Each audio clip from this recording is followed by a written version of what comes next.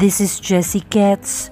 Welcome to my channel, and I'm inviting you to see the view from my window. Yes guys, may palitsyon. Yes. Dito naman kami sa Dingras, hometown ni Granny. O diba? Ayan.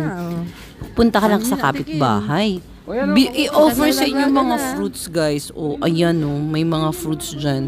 Nag-climb yung mga bata sa tree and then they start harvesting. Yan, rambutan. Ang dami yan guys. Kaya talaga yung uwi namin. Ang dami naming dalang pagkain pabalik. Plus of course, ang lalaki namin. Lalo kami lumaki sa Ghana. Lahat yan guys fresh. Yan yung talagang literal, fresh ang food, fresh ang hangin, ayan. Oh, kapitbahayan guys, diba? Sabi ko nga, kung meron lang yung avocado, diba?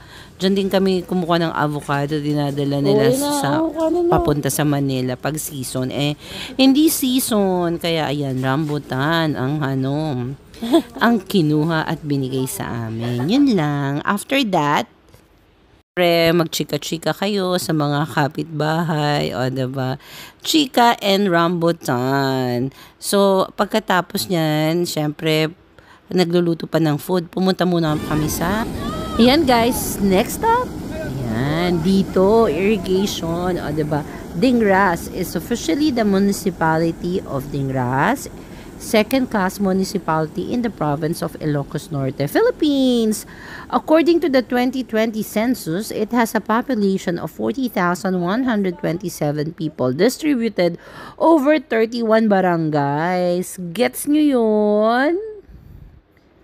Tapos, according to the records of the Augustinian friars show that Dingras was founded by Salcedo in 1598 in the name of Saint Joseph at its patron saint before Ilocos Norte was divided into Ilocos Norte and Ilocos Sur in 1819 by the Royal Cedula of February 2, 1818. Diba? Tsaka, it is the oldest town and also known as the rice granary of the province of Ilocos Norte. Rice is the major agricultural product of Dingras, followed by tobacco.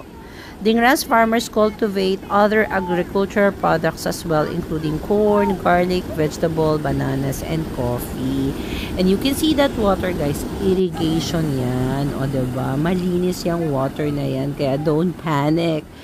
Kaya ayan, yan ang ginagamit ng mga tao sa kanilang farm dyan. Diba? Literal Farmville. Diba? Kaya yan, nag-enjoy sila dyan sa water na yan. Actually, may mas malakas pa dyan na side. Pero ayan, dito sila nagpi-play. Diba? Sarap! Nagsaslide sila dyan, guys.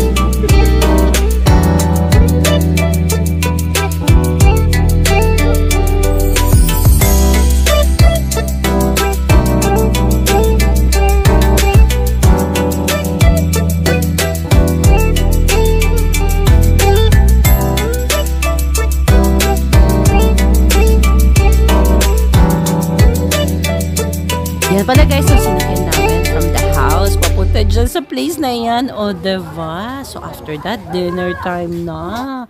Ayan, may palit dyan si Mr. Quetz. O, diba? Parang piyesta talaga. Well, it's nice to have dinner with, you know, with the relatives. Ayan, ang sasarap. Lahat yan, guys, ay fresh. O, diba? Yun lang, kain tayo.